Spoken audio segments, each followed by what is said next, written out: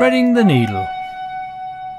When I started giving workshops, I never mentioned this. I was worried that I'll be insulting the participants teaching grandmothers to suck eggs. However, many who come to a workshop have never done any needlework before. So here we have a big fat hairy Sashiko cotton thread and the tiny eye of a Sashiko needle. My preferred method is to take a thin piece of sewing cotton, make a little loop, pass it through the eye, catch the Sashiko thread and pull it back through. And then you can pull through whatever amount you need.